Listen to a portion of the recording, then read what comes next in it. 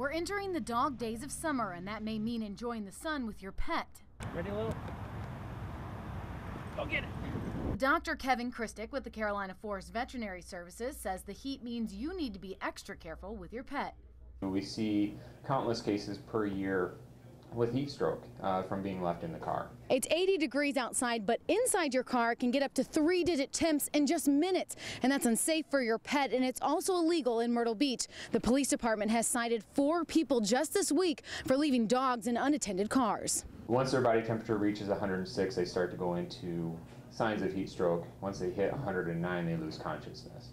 And if they're left in the car for about 10 minutes, their body temperature starts to hit about 105 to 110. While it may be fun to take Fido with you wherever you go, Dr. Christick says just to make sure your dog isn't in a car without air conditioning running. And pet owners say your dog should be like a family member. If you're going to take your dog in a car, please keep the windows rolled down and be safe with them. I mean, would you do that to your child?